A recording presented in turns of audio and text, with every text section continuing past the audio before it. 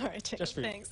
We do have another bright spot for you tonight. The Wildlife Medical Clinic at U of I shared these pictures, oh my gosh, of coyote pups that they are nursing so they can thrive and be returned to their natural habitat when they're ready. The clinic says even though they are cute, and they are, it is important that they don't get used to human interaction. Of course, we want to see your pictures and video. You can email us or send them on Facebook. Also, let us know where you're from and why your bright spot is so special.